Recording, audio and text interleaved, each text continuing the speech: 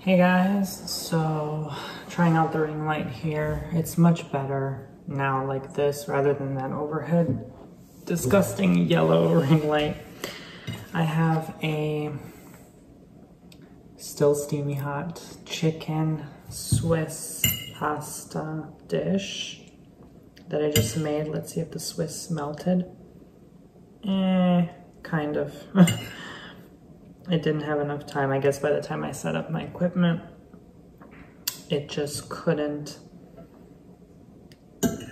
soften. It kind of got hard actually while it was cooling down. I'll try to mix some of it in. I didn't have any other cheese, so I was like, oh. But anyway, my dishes always end up wacky somehow. It tastes good.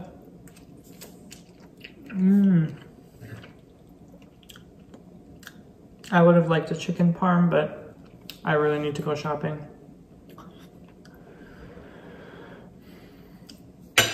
Maybe I can add some crushed pepper to my dish.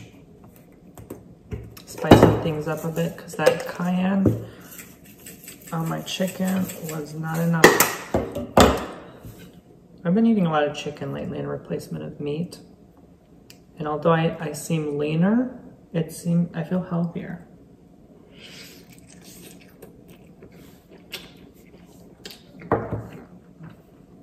I have to take my glasses off because they keep getting steamy.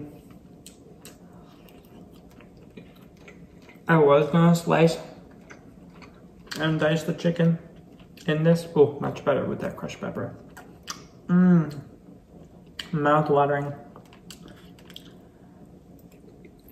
And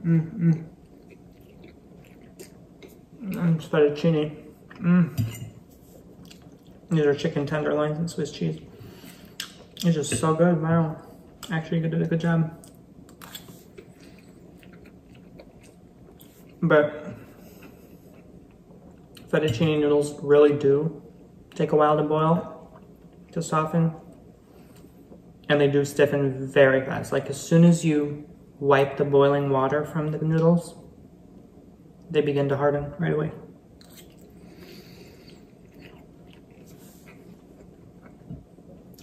See, it's like very hard, dry and stiff. So to defeat that, they require sauces like Alfredo cheese and a milky one to moisten it and trap the moisture, right? Maybe even like oil. Like I cooked these chicken with olive oil this time instead of vegetable as usual, and it tastes so much more quality.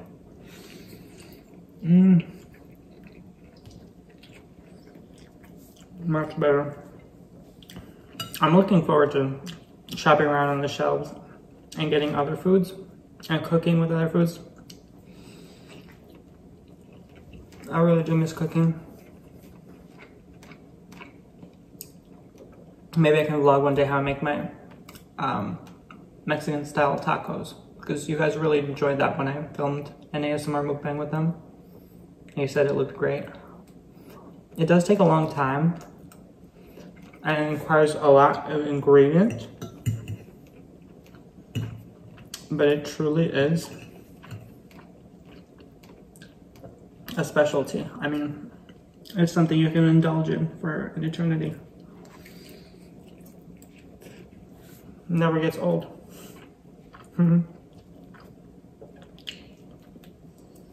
It's also helpful to melt and glaze the cheese, any kind, over the chicken while you cook it.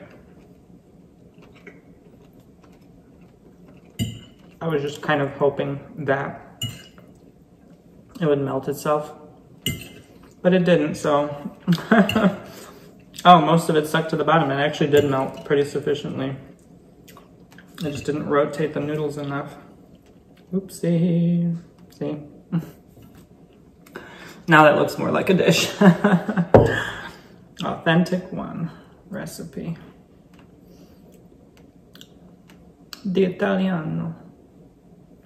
How are you guys doing? I'm glad you're enjoying my vlogs for once. I'm just kidding. At one point, now I can put them on so it's not steaming hot anymore. It does cool down pretty fast, these fettuccine, but at one point I was like, oh no, what am I doing wrong? Oh, sorry, crushed pepper got in my throat. You know, because I noticed at first my vlogs were getting different kind of feedback. Maybe people were just not used to seeing me daily vlogs. Like, this channel has been like basically needing to be resurrected, let's put it that way. I've been putting it aside for so many years. And I guess what I call the dead subscribers who just subscribed and like totally forgot about me or this channel. Probably didn't like that I started posting daily. Like, oh, quit notifying me. Unsub. I mean, that's how YouTube works. Oh my god. The algorithm's pretty messed nowadays anyway.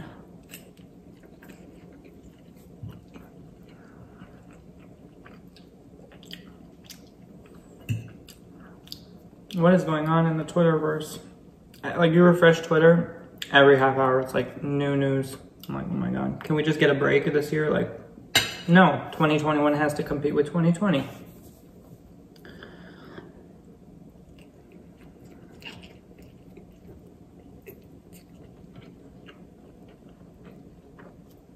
I put 2 slices of Swiss. Probably should have put 3 or 4. Lesson learned.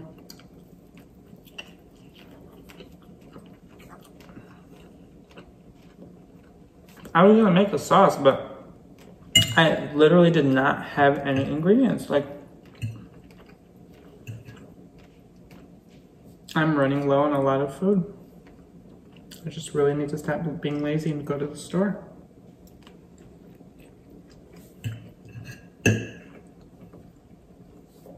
And then tomorrow, my laziness overtakes me and I go to Wendy's. Watch. I've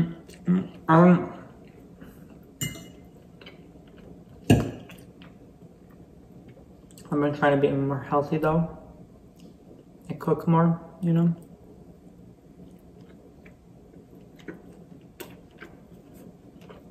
I haven't been to a fast food place.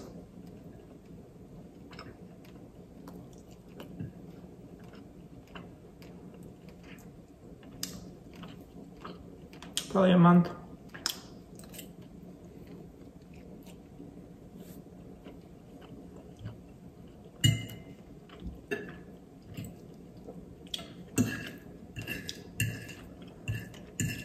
I admire people who just avoid drive-through though, like the plague. I mean,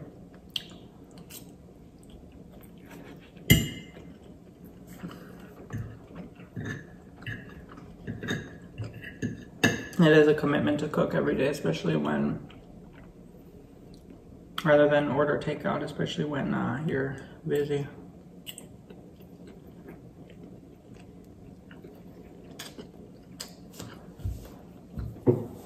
I wanted to talk to you about something while I'm finishing my dinner. Like, I noticed people, like, especially women, really do crave like company. And they crave to have like a partnership.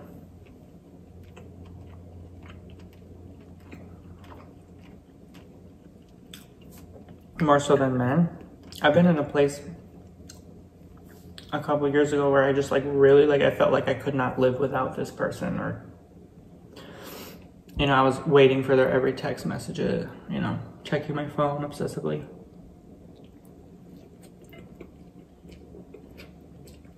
And it's crazy to think how much has changed to where I was like, I don't even crave that. I don't even want that kind of text, attention, nothing. And if these same people in my past were to reach out to me today, I'd be like, nope, bye.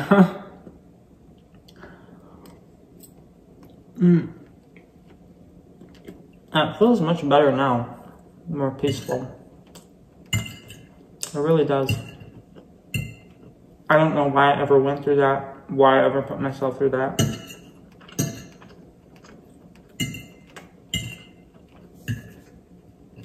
It's a mystery.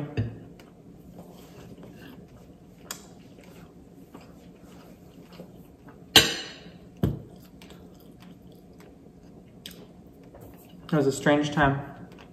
You know, Judge Lynn Toller, Miss Toller. Like sometimes their clips randomly show up in my recommended. And one of them was like, something about like, you're happy being alone, like.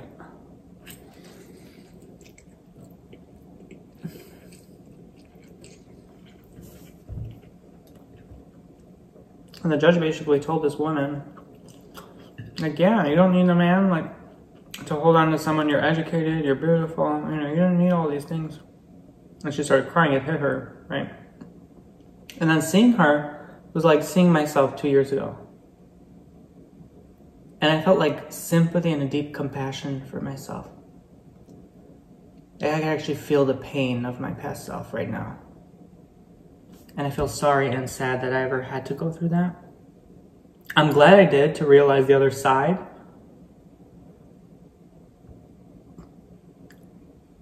I don't know where my self-esteem was at the time, why I had to put myself through that. I will never know.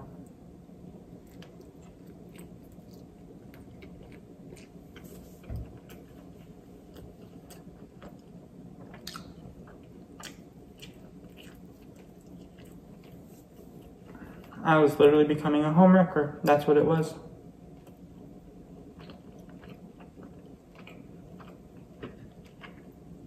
I would just be with anyone just to be with them because I craved company so bad.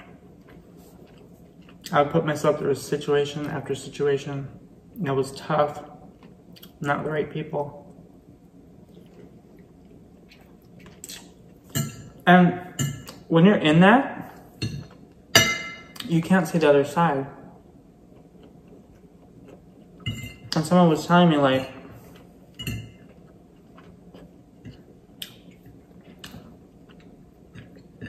actually a couple people were telling me, like, that I couldn't see the other side, but they tried not to hurt my feelings, you know?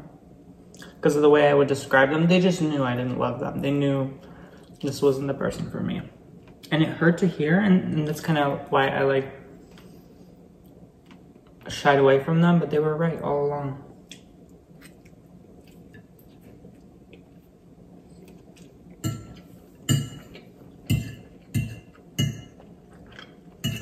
Every person I was with was literally doing the same as me. Being with other people, multiple other partners.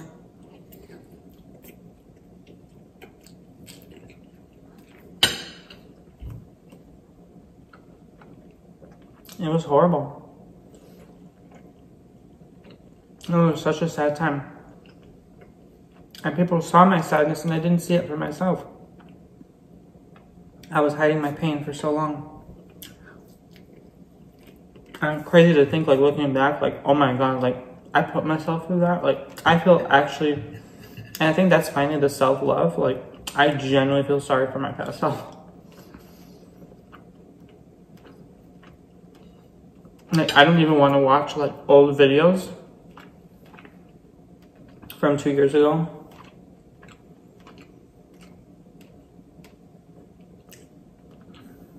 Of mine, like, not that I watch my own videos, but like sometimes I'll click and be like, oh my god, I actually did that.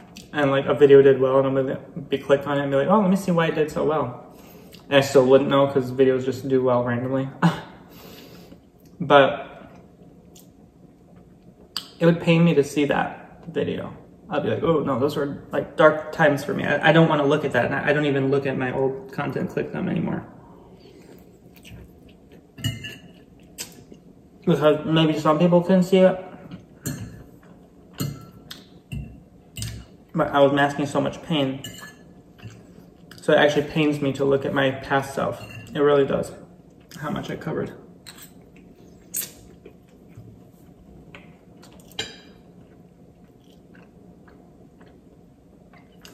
And I'm simply talking about my past because I'm just reflecting. I'm looking back and realizing the challenges I faced, the struggles, how far I've come. And that's why back then I was doing a lot of self-analysis videos, talking about different subjects, life advice. My whole theme of my channel was different. And it was a very healing time for me, you know. And I'm glad I had an audience to listen to me. I'm glad I had the voice to speak out about this in hopes of preventing other people from going through the pain of that type of situation. So many people, even people like, man, people are reaching out to me left and right. Old exes, old friends, old partners. Let them go. It's not worth it, I'm telling you. If you don't talk to someone for 4 years and you come back to them, 95% of the time, it just ain't gonna work out.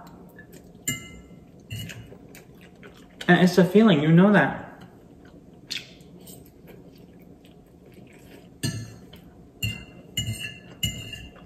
Especially after a particular age, people don't change. They are stuck in their ways.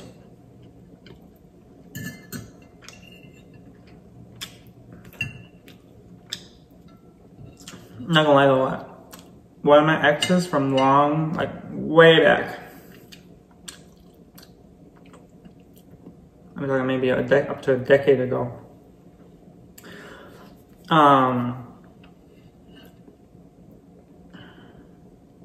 I saw them now, like on Facebook, like they just randomly show up in my recommended, and that's why I don't like that whole Facebook thing. They just show up randomly and they're like, oh. And it was, you know, I wasn't even tempted, honestly, because I know how damaging and bad that would be for me, and we live so far away from each other. It would be irrelevant even to initiate contact. And thank God I don't have an actual Facebook. Like, this was just on like a sock account that manages my page. But I saw them, I'm like, oh my God, like they lost weight, they look even more attractive than they already were. And they looked even fit, they looked healthy, and they looked different, they looked better. I was like, you know, and looks are deceiving, of course. You can't just look at a person. But I'm like, oh my God, they changed in the decade, you know, since we last spoke. Yada, yada, yada. And, you know, you're like thinking in your head, like, that's the devil trying to fool you, and, you know, like, reach out and don't go back. You know, as soon as I'm like officially done and over, and then these things show up in your life to tempt you. So you just have to stop the temptation. It's like an addict. I was an addict when it came to people, right? When it came to men, specifically relationships, wanting their love. I was an addict.